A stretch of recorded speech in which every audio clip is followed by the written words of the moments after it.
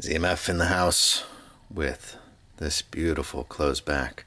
This is the Atrium closed back, and I reviewed the Atrium Open and compared it to the Verite Open a while back. I'll link to that.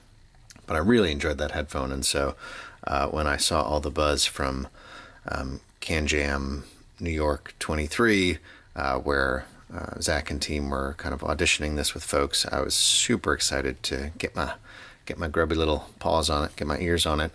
And here it is, and this is in cherry, which I think is going to be the stock color when it's released at the end of April. And I think this one's going to sort of be price comparable to the open version. And I think Zach was saying it'll come out in an olive wood as well as the cherry, and olive wood will be a premium, but that there will be a discount for the release as they often do when they drop new headphones. So check that out. All right. Speeds and feeds, 300 ohms, like maybe all, if not most, of the ZMF portfolio. This one's right around the same efficiency as the Atrium at 95-ish dB. The cup shape's kind of interesting. Reminds me, it's sort of like a subtler version of like a Sony MDR R10 kind of shape. I had that ES R10 from ES Lab guys, which is like a tribute to the MDR R10, and I enjoyed some interesting spatial qualities in terms of the presentation. The Atrium already has its kind of interesting spatial dampening system thing going on, so doubly spatial maybe. Otherwise, standard, very lovely ZMF build with your yokes and rods and metal bits or magnesium, depending on how you spec it, and your choice of your leathers and your straps and all that. And of course, pads. We'll talk about pads in a minute. These have the suedes on right now. So, how's it sound? Well, you put it on and they just suck you right in. There's a noise. I've often been enthralled by ZMF headphones that I put on my head. I think I will again have now reviewed all of the ZMFs in production because I have a Caldera review coming as well. Stay tuned.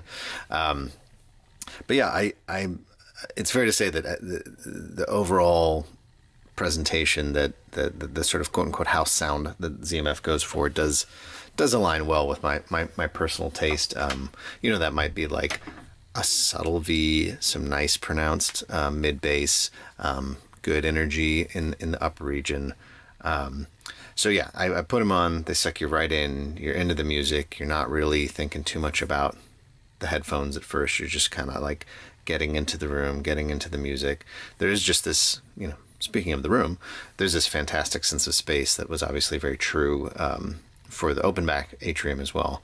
But you just do not feel like you're listening to a closed back headphone with these. I mean, that's probably the top headline for these, and the takeaway and the achievement here is it doesn't give you any of that sort of limited sense of space or claustrophobic vibe that you get with and not that that's always bad. Like sometimes that intimacy is fun, and I think you can push that on these if you're going for it. But that you don't have that necessarily that distinct trade-off as much when you're going from an open back to a closed back. The bass though is deep, and it is impactful, and it is tactile in that fun way that closed backs can do. That's pretty harder, I think, for open backs to really achieve in that same level of rumble and resonance, where you just feel like you're in the bass, not observing the bass. It's got a great deal of kind of drive to it and impact. I mean, this headphone, it moves. I'm not gonna say like it is the fastest, most dynamic. And I think when I was looking at this versus the Verite, that's some of maybe the difference in the trade-off. But it's got impact and it moves. And if you're not like being it with something, then you will feel very satisfied in the amount of sort of drive and forward momentum that it imparts to the music. The sound it's big, it's thick. At times it feels a little bit crowded, and I think that has something to do with the pads in my experience. But you know, I haven't heard the Atrium Open in several months now, so going from memory, which is always a terrible idea, so big grain of salt. I want to say like these are maybe like a little touch less of that sort of layered spatial quality. At least it doesn't stand out as much. Like I remember when I put those on, that was like the first thing that jumped out at me, and that sort of dual plane or dual sphere of sound that I was detecting in the Atrium Open, I don't hear as much in these. But like I said, they sound super spacious. So I don't know if maybe just the sort of parlor trick of that has worn off on me, or maybe it is a bit subtler in these, which wouldn't be surprising because they're closed back. But the benefit is that I do feel the bass is significantly bigger and more fun and more playful in these. Likewise, I haven't heard the Verite Closed in quite a while now, but I suspect my Verite Open to Atrium Open comparison probably maps to my Verite Closed to Atrium Closed, in that, you know, you're probably going to get a touch more speed, a little more tack sharpness with the VC, but it's going to be a sort of flatter, less dimensional sound, and you're going to get a little bit more fluidity and a bigger presentation and a maybe more natural presentation with the Atrium Closed. But didn't A/B them, so that's just me BSing from memory, so big grain of salt on that one.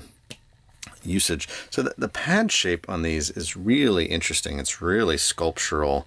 Not sure how well that'll translate on video, but it's got, and you can maybe even see it a little more on the leather ones. It's just got, it feels like it's just got a lot of extra little form to kind of cup to the head.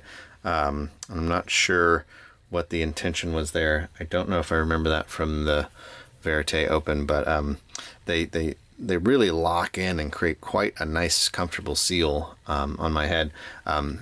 They came with the, this is probably the cowhide on, and when I swapped over to the, I want to say velour, but suede. When I swapped over to the suede, I think it cleaned up the sound a little for me. Maybe it deadened it a little. There was maybe less, you know, reflection happening, and so the sound got a little more separation, a little like quote unquote cleaner, which I preferred. I think that sort of sense of maybe being congested or crowded at certain points in the sort of mids to the lower mids region, that kind of went away for me in the pad swap. Or maybe my brain just adjusted. Who knows? This stuff is subtle, right? So so placement on the ear also matters. I found that like where you position the cup on your ear would change the sound a lot, and really change the behavior of that sort of spatial quality. And so getting that placement dialed in was also really important, I think, to getting the most out of these. I talked a little bit about build, which is great, and this cherry is really very pretty. And then, of course, you know, I'll always give ZMF and any other headphone manufacturer nods if they stay consistent with their connectors and use a connector that is readily available, which ZMF does.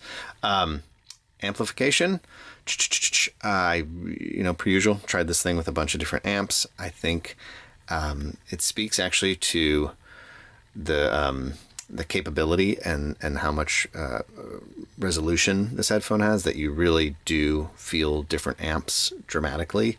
And so if you wanted to push the intimacy and bring the singer closer in and forward, bring the mids forward, and, you know, have that more sort of intimate in your head, closed back kind of listening experience, then actually I think the Deckwear Taboo was the winner for me there, at least with the tubes that I have in there right now. It just really became this great, beautiful, intimate, you know, listening experience.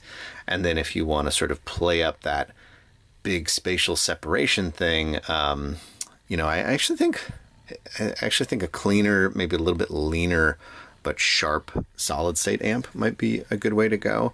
I think I've almost always preferred every ZMF on tubes. Like, I prefer almost everything on tubes.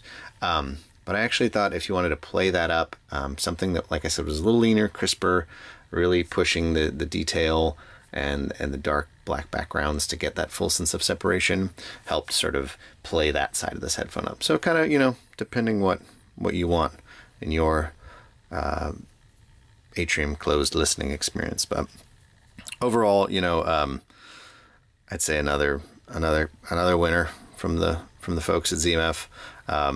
Super excited to see this thing in a bunch of cool woods in the future. Like, you got this nice big closed cup now with no grill in there to do some cool stuff with. So it'll be fun from a design perspective to see what cool stuff comes out. And you do see a little porting on this, but it's not like with the Atticus or something where you've got the much bigger port. So that's really a very closed design. So yeah, it'll be really cool to see what they do with this canvas in the future. Anyway, like I said, Caldera review coming soon. Also link to the full ZMF playlist if you want to go back through and figure out which one's right for you. They're pretty much all in production, which is very cool. There are certainly tiers, I think, in the ZMF line of capability, but when it comes to preference, they're kind of all over the map, at least within the envelope that is the ZMF house sound. So lots to kind of choose from to align to your preferences. All right, y'all. I'm Signcraft. Signing out.